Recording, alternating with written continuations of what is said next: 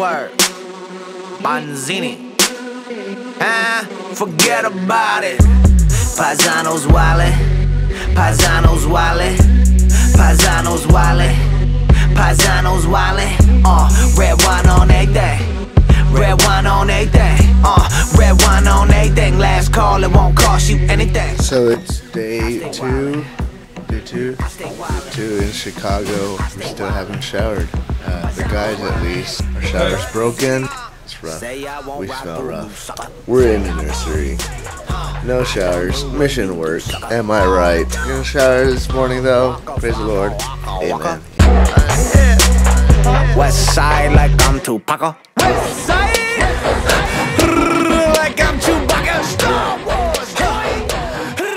Like I'm Chewbacca.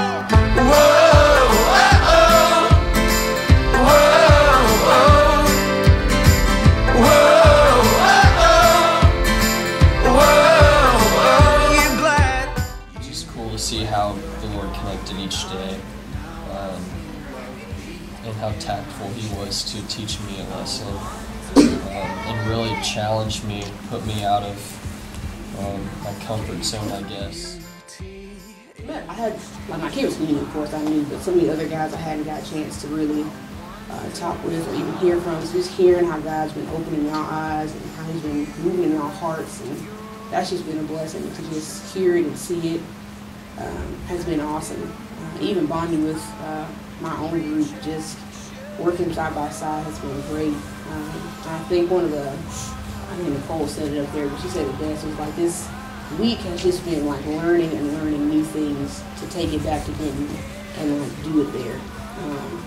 It's just really been like faith without works is dead. And so it's just about, let's put this faith into action. I feel like that's been what this week has been about for me. It's like, okay, let's learn about loving God, loving people, make disciples. Now let's go do it, or let's go put that into work.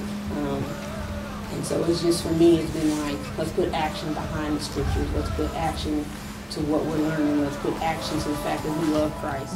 This semester, I was thinking like, I think I really should stick with DBC, and there's wonderful people here, and definitely coming on this trip really solidified that, just because I got to see so many beautiful people and personalities, and just so many people in love with Christ and so passionate about Christ, and they're all just super loving, and just getting to know every single one of you guys has just really made me happy, and just realizing that like God answered my prayers of finding an awesome church body that I could grow in through my years in college.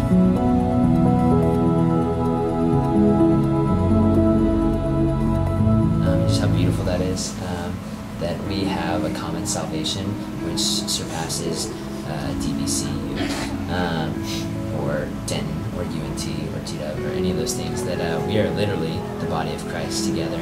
We're the body of Christ with that group and what they had, and with crew, and so just the accumulation of all these aspects coming together, all the partnerships that came together. Like, I think I heard the word partner like 1,500 times this week.